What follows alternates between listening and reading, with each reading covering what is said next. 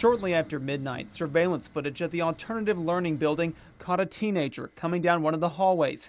Police say they're trying to figure out how he got into the building, though investigators do have a theory. It appears that one, through this tree that's behind me, shimmied up on the roof and gained access through the roof of the building and then let his buddies in. Security cameras show the teenager letting in 2 other boys. Police say they went room to room and ransacked a couple of areas.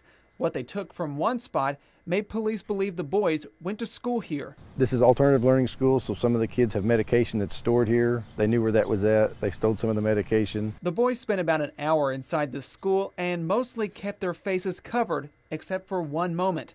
Not long after they left, Claremore firefighters put out a fire at a house across the street from the school. The fire marshal is now looking into it as arson. But we don't know what they used. We're still puzzled about that. The house belonged to Lori Hepler's mother, who died last year.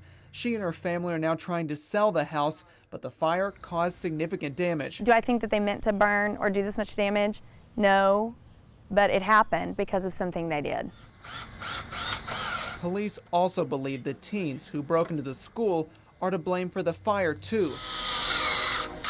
Now Lori's depending on her nephew and a friend to help board up windows and secure the house.